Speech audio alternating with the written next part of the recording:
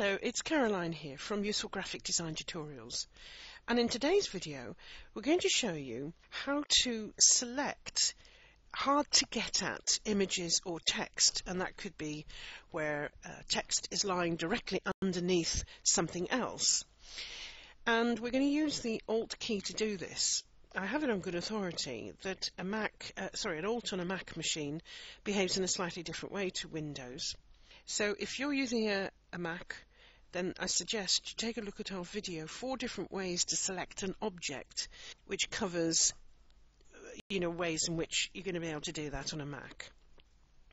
To find that video, you can go to our website and sign up for our Inkscape videos. The details of the website are on the screen now. But for those of you who have already signed up and you might have missed this one, you can go to our YouTube channel, and the name there is Graphic Design Tuts.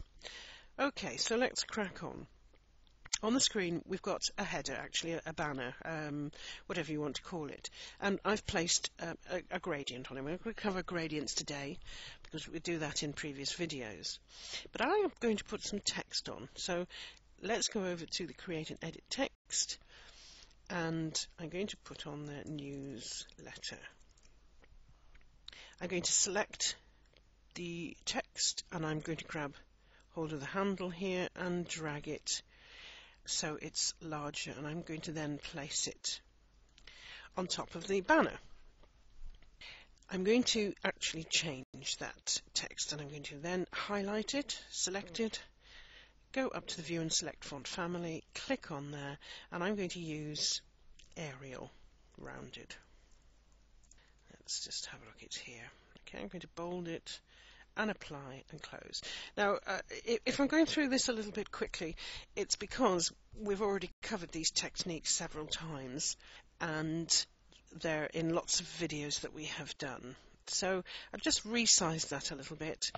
Okay, now I've selected it, and I'm going to I'm going to duplicate that, and I do that by right-clicking. So click on Duplicate.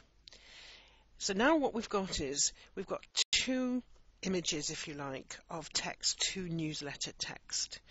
I'm going to change that top one to white, and I'm going to do that by going down to the colour bar here.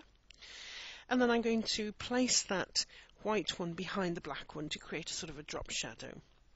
And to do that, I'll go up to the lower selection 1-step button here, and it tucks it behind.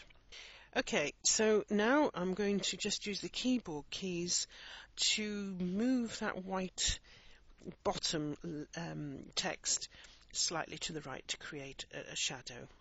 And definitely with this sort of thing, less is more. It's much more effective to have something like that than something like that, where you can't actually read it. It's tricky to do that, so let's go back there. Okay, now this is the bit I want to show you.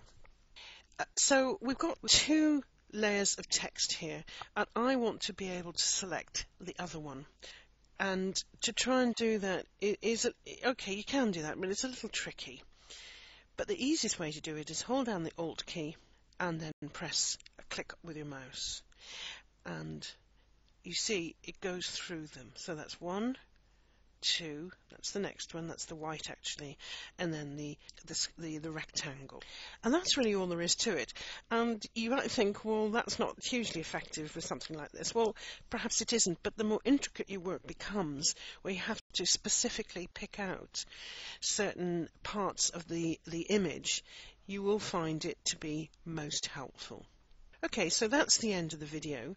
If you have found this particularly useful, then please do share it, or if you have any question or comments, pop over to our fan page on Facebook, the details of which are on the screen now, and ask any questions that you might have there. That way everybody can learn from the questions and the answers. Okay, so that's goodbye from me for now.